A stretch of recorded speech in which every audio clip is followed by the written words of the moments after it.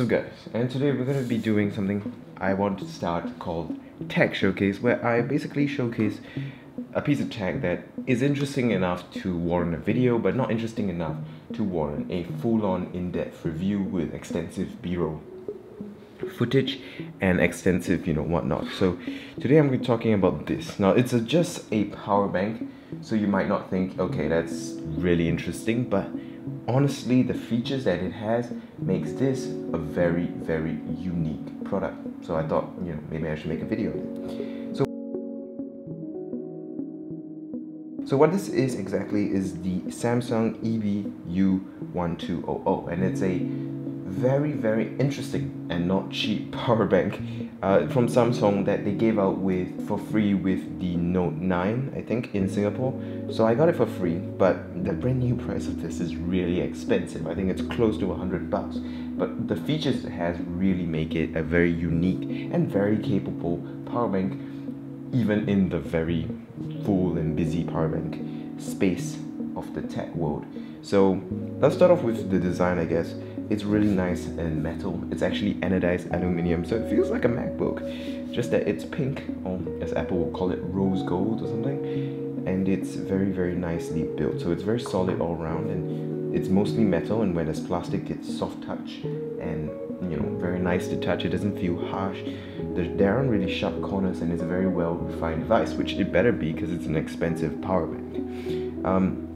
Up top we got a USB Type A port for out and a charging port, which is USB-C. That's a good thing. 5 lights actually, which indicate different things. I'll talk about that later. A button to basically start charging or indicate, different power levels, and the front, which has the main key feature of this device. Now, the reason it's so expensive is because it has cheap, fast wireless charging built in, so you can actually wirelessly charge your device with this power bank. So for example, you just need to turn it on and you can put it down here, just shimmy it around, and it will start charging wirelessly. And I think it's really cool because it is super convenient. You don't have to have cables. You can just put your phone on and you don't have to faff around with it.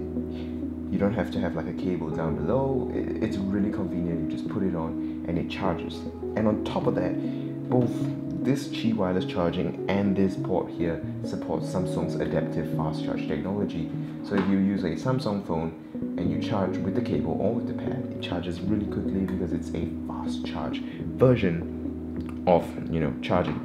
Of course, this is not actually supported by other devices, but on its own, if you are a Samsung user, that is awesome. On top of that, there's another feature that you can basically use this as a Qi wireless charging pad. So when you have this power bank plugged in and you're charging up the power bank, you can actually put your phone on and use it as a wireless charging pad. So it doubles in terms of functionality and features wise. I think that is really, really cool.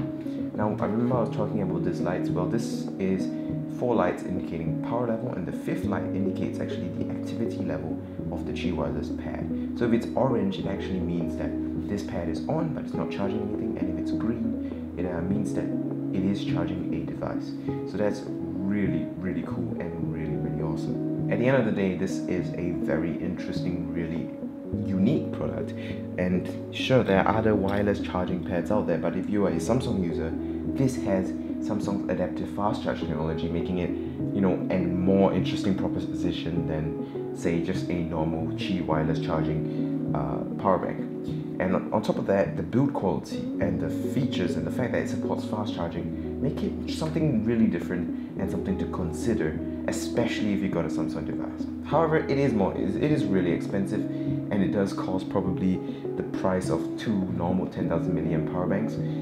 But I would say if you are a Samsung user and you don't need multiple power banks, this is a good investment, and it should last a long time considering it's Samsung, it has a warranty, and it has reliability to boot. So that's a good thing. Anyway, that's it for this quick little product showcase. I hope you all enjoyed it and found it helpful. Thanks for watching. If you liked it, subscribe and like and share and comment. I reply to all comments. I'll see you next time. Bye.